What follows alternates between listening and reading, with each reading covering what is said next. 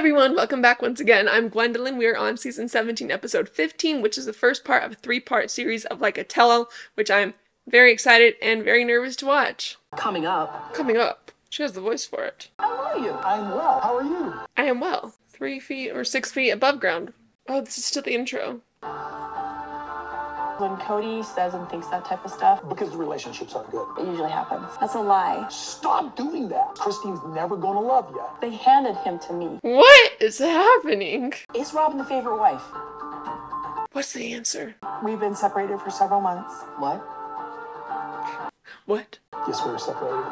I didn't know they admitted this on the show. Anyway, I'm headed to town, basically to sit down and talk about my past. There's some pretty harsh things said in one-on-one interviews that would not otherwise. I think Suki tries really hard to figuring out the truth. So these are definitely more raw, more real. So some of the hardest parts of my whole entire life is what we're going to be talking about. Oh yeah, this is different. They're doing it separately. That's deep. I've spent the past year reflecting on what's been going on. Yeah. So I don't know if you're going to draw out anything to me that I haven't thought of yet. To be determined. You know that I'm just going to spill it all anyway. What happens when you sit on the couch is a thing. You really just do spill. Well, let's talk about you and Christine. And this conversation, I feel, was the first time that you both really decided to talk honestly about where you stand. Christine was completely decided. And where were you? In denial. Why are you insisting on holding on to me? Whoa. I love that part. Whoa. You're blaming me for me being turned off by your behavior. We've all seen this. Is it like all just gonna be a bunch of back scenes and then the adults react on it? Because they already did. It's true, we married under circumstances that were not romantic. They were for me. I'm reacting to my parents reacting to their divorce. That's so deep. I'm not interested in intimate marriage with you anymore. Yeah, get divorced. Oh, they've done that. Yeah, marriage sucks. Yeah, marriage sucks. You still have 3 other wives. Apparently not. No, I don't want to marry you. That's what she was trying to say the whole time. Oh god. We've all already seen this. I want to skip to the part where they react to it so bad. Just ask the questions. My issue was I thought Christine was playing a game. Okay, finally. Because she's a game player.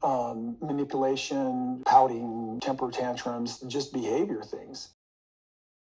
What? Where did this come from? I was trying to reconcile with Mary. Christine lost her that day. She comes to a family party yelling to one of the kids that she was in a loveless marriage. Whoa. He's been doing his research. Because there's something wrong between Mary and Christine. Well, I don't think that should have even been brought up. I thought that was really not cool. Of Cody? Yeah. Mm-hmm. That's a them thing. No husband should ever compare one wife to the other. I think he was saying, why can't you just play along like Mary? I have played along for a really long time, and it's hurting my soul. Why isn't there an openness to talk? Because the relationships aren't good. It's that simple. This is the one thing everybody keeps missing here. Yeah. They keep comparing. You're the one that's doing that. Every relationship it grows and develops, functions, good or not. All of them need to end, in my opinion. I feel like if you lost the intimacy in your relationship, would you still be okay? No. Oh yeah, I'd march his butt into a therapist so fast. We're going to work this stuff through. That's good. That's healthy. And how do you force somebody to be attracted to you? You don't. His attraction is based on that person's behavior. I watched him. He's upset with a wife, and then that wife turns a new leaf, supportive and kind and stuff like that, and he just melts. I don't even know what her point is right now, because but their relationship is over. Where are the hard-hitting questions? None of this is exciting. Do you believe the lack of attraction is an excuse just for your bad behavior, or? I don't know, but that statement just made me mad. Really? Yes. Yes. I'm not a child. Yeah. I'm your wife. She said, I'm a big kid. That's just rude and belittling. Stop fighting for something that your ego's attached to. Damn, she's full of insults today. A bad marriage is a bad marriage. Everybody expects you to just go and figure it out. What if a marriage just isn't fixable? So this is where she was ballsy enough to just go, hey, Cody, I'm out. Is he on her side when he says that? And I was like, I don't want to be a quitter. And she's going, well, you're a coward. I'm not a coward. Nothing scares me but poverty. Damn. Poverty. Why did it take you so long to accept that this is over? Because it didn't feel like it had to be over. We're talking about the destruction of this whole family bond. Whew. That was deep. Except that also it wasn't. Nothing big happened. It felt like they would hit something and then back off really quickly. And hit something and back off. And why didn't she ask about poverty thing. I feel like that's a pretty big point, that poverty is his biggest fear. When all the sister wives sit down and you start having this conversation about divorce, did you know at that point that there was a huge separation that was going to take place? I have these hopes and these dreams, and Oh no. I feel bad for her every time she starts to cry, because obviously she doesn't want to. So your reaction in this clip is that living in that hope space. yeah. Okay, let's watch the clip. Okay, I was about to say, where's the clip? I've decided to leave. It's giving girl boss. Am I still a sister wife? No. Are you guys sure? I mean, like, that's what's so weird. It's like, are you guys sure? Yeah. Each one of us made a commitment to each other. Damn. Mary seems like very against that statement. I'm going to be the head of my household again. If everybody's willing to conform to patriarchy again, I guess. Yeah, I didn't know I'd signed up for patriarchy. Yeah. That's not what we all agreed on in the very beginning. Chanel did sign up for patriarchy. I probably made this point before. When you marry multiple women, it's not going to be a patriarchy. Especially if you're not going to be, like, there. So is Christine still your sister wife? In my head, she is. Really? She told me she doesn't want a relationship with me, so that's been horrible and hard. Also, she didn't say that she doesn't explicitly not want a relationship with her. She just said that she needs a second to breathe. How did that hit? Where did that hit? There are so many, like, scenes that are kind of useless in this. I want more of the grit. Give me the grit. I always thought that eventually Christine would open herself up to me. And just getting that sisterhood that we saw some of these older women in our church have. Do you feel like Christine robbed you of that? Yes, she took it away. Damn, that's a big line. Okay, here's the grit. And then the kind of... I think Cody took it away by not loving Christine. And then she had no choice but to go. Does she feel like you in some way has sabotaged her relationship? If she does, she's wrong. All I've ever been is supportive of her relationship with Cody. If not supportive, then definitely forceful. So, I'm going to ask you one thing if you could say to Christine right now. baby, come back. You can be all on me. That's what she'd probably say. She'd probably sing to her. I wish that she would have let me in. I was right. Here, when we had this conversation, I could tell Robin was heartbroken. Yeah, she You was. know? Yeah, she was. She actually said the one thing that she wished you knew, she wanted you to let her in. I thought that I did. Recently, she hasn't really been opening up a relationship, but at the same time, it's not like there's been a space for a relationship to be, especially with Robin, with being with Cody, and my mom being in Utah. So I understand that, like, there wasn't really a space for them to rekindle anything together. But initially, it did seem to me, like, before this whole divorce situation, it seemed to me that they had a pretty fine relationship. And every time my mom spoke of Robin, she only had good things to say. So to me, she let her in. I felt very betrayed by her and that she was leaving me too. It's not been super, super deep, but it's been a lot of fun.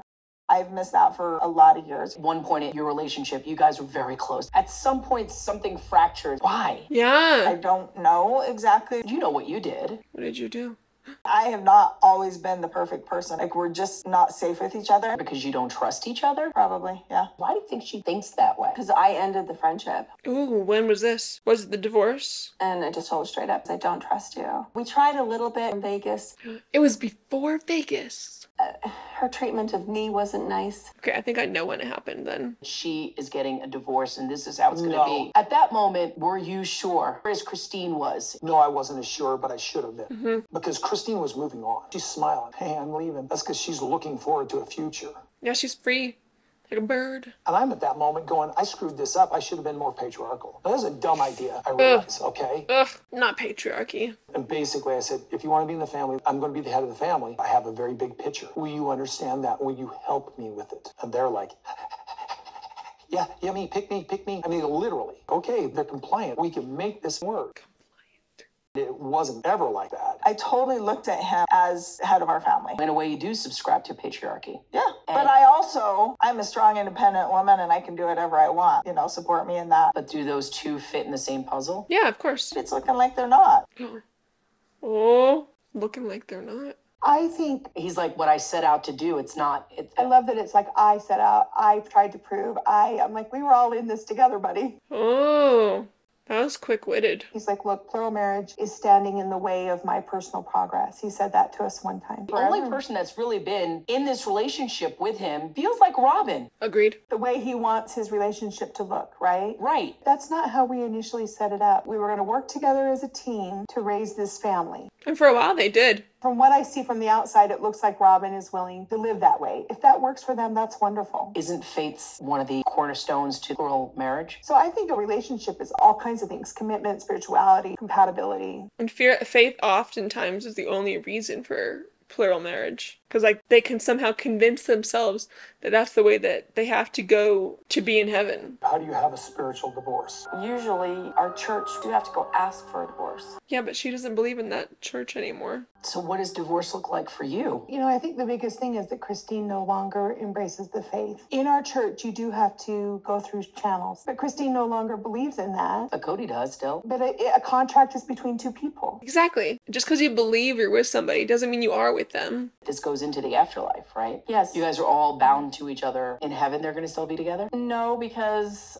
She said she's not going to heaven. So if she is with another man and has sex with another man, then all ties to Cody are completely... Period. Promiscuous girl. according to our beliefs, yeah. But does it really apply to Christine if she doesn't believe? I don't know. You can't make somebody abide by rules that they no longer believe in. I think this is Christine's thoughts according to Janelle. I think she's looking for that deep connection, that deep companionship. And she wants to be loved.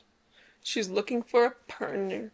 Ew. Oh, this coming up scene is grossing me out, I'm not gonna lie. I don't really consider myself married to Mary. If she wanted to move on and marry another, she wouldn't get an argument with me. I want this energy for my mom. How does that make you feel? It just doesn't make sense to me that he would be so frustrated with Christine. Then he says, no, I don't consider myself married to Mary. Yeah, he makes this whole deal ridiculous. Even since being in Flagstaff, he has led me to believe that he was trying. Cheers to a new beginning. This last anniversary, he's like, I don't even know why you called me Mary. And I said to him, don't you think that we should address that publicly? He said that to her? He said, no, I don't want to. Are you still married to Cody? Or do you get to decide? Well, he's already made the decision. You just saw him say that. Yeah.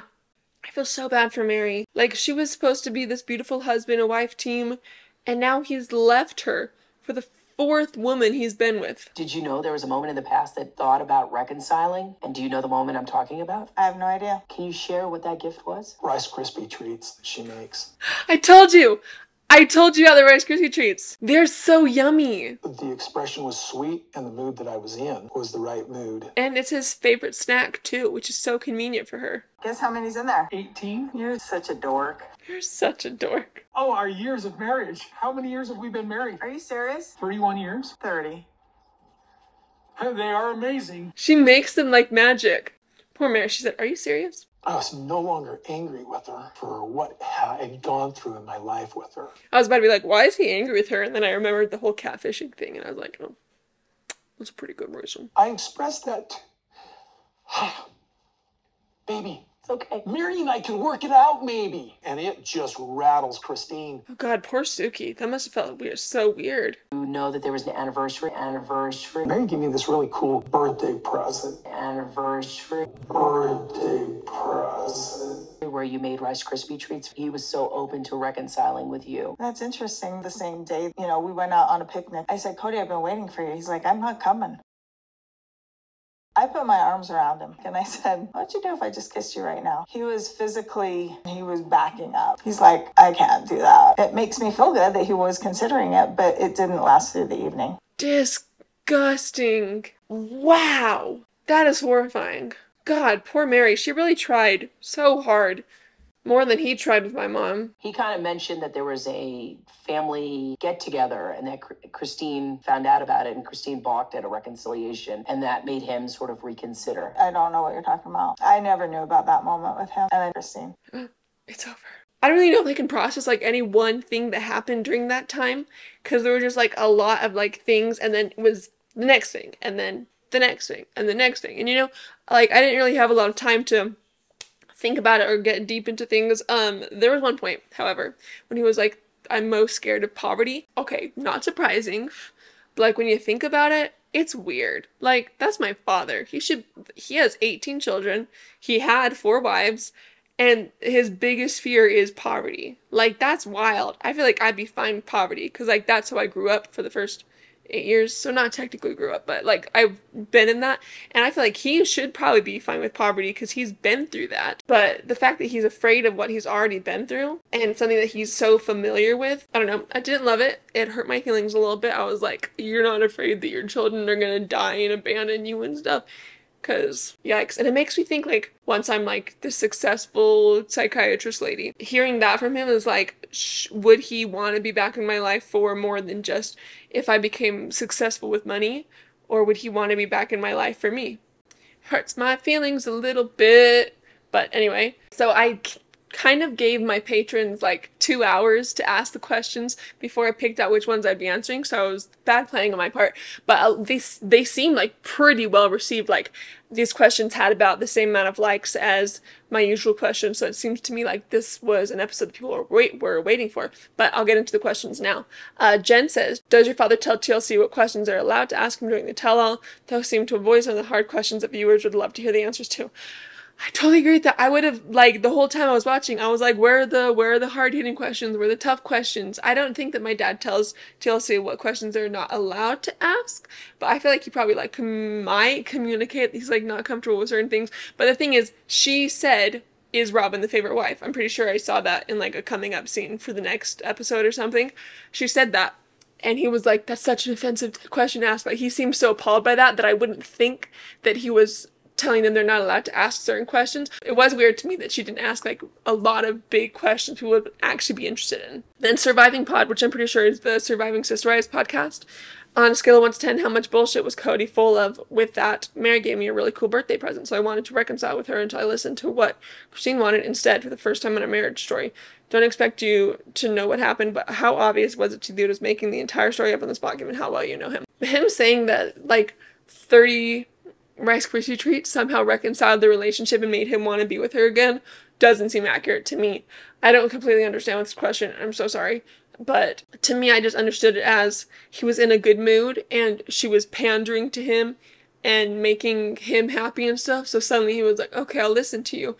And I think that that's all it really was. And it wasn't that it was this beautiful gift. Because, I mean, to be fair, her Rice Krispie treats could, like, save the world. So I definitely get where he was coming from, but I don't think that it really affected anything. I think he was just in a good mood, and I think he was just happy that somebody was giving him the kind of treatment that he wants. Katie says, what's your reaction to the clip where Cody basically equates her mom to a pick-me girl and is panting like a dog? As a viewer, it seems so disgusting, and I can't ever imagine describing any woman like that. It was so weird. Like, just creepy. I don't know. Like, I was looking at it and I was like frozen and I didn't know what to say and I didn't know what to think. And, like, a dog, you know, those are humans. That's really dehumanizing. It seemed like he was behaving like the kind of man that calls women females, and it was horrifying and disgusting and really gross and not completely surprising though, unfortunately. Then the Princess D says, why do you think Cody trashes his OG 3 wives publicly but rages if someone dares to even ask him a question about Robin? That's the big thing. Like, whenever I had a conversation with my dad a while back, he'd be like, oh, you're not nice to Robin. And I'd be like, Robin's not nice to me. And then he'd be like, Robin is the sweetest, kindest person in the world. How dare you ever say anything like that? And in the same phone call, he'll trash all 3 of his other wives and he'll be like, your mom is such a terrible person and she's taking away from me. Like, it's wild. I just think it's because Robin is upholding this patriarchy that he seems to think that is happening, and Robin just, like, listens to him, and I don't want to, like, trash her at all, but, like, does what he wants at this point just to make herself and her children survive. Then Tanya Brown, do you believe that Christine had this big freak out that somehow prevented Cody from reconciling with Mary? I don't think that it prevented Cody from reconciling, but I think it gave him a good excuse to be like, oh, it's her fault that we're not in a good relationship. To me, that's what it was. That, like, my mom had a problem, and so he decided to blame my mom for the issues that he's been having this whole time. Whew, all right. Those are all of the questions, big questions for season 17, episode 15. And that's the first part of the tell-all. Please stay tuned for the next part of the tell-all 2 and 3. And then those will be coming up on Fridays. Please like this video. Please subscribe if you're interested in those. And once those are over, I will start with the original seasons of Sister Wives, and I'm really nervous to see how the rest of this goes. But thank you so much for watching.